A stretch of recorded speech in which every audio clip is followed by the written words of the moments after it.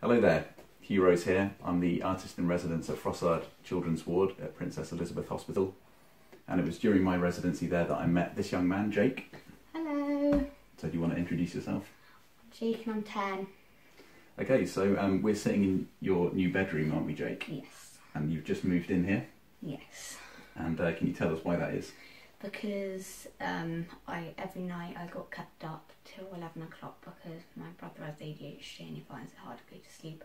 Okay. And because I have a heart problem that I need my own space for, just in case I'm ill. Okay, I see. So could you tell us a little bit more about your heart problem? Well, I have 2 pacemakers, one there, one there. If that one fails, then that one will have to start helping, and that will be my time to get to hospital. And I'm not allowed to do sport or karting or stuff like that. I see. And you were telling me earlier that you like adventuring and kayaking and things like that. So that's a real shame that you can't get involved in things like that. Yeah. So what we'd really like to do for you is to create a unique piece of artwork that we can put on all of your walls, so that when you're spending time in this room, it's a bit more of a comfortable environment for you, and it's going to have things that you're interested in and that you enjoy on it.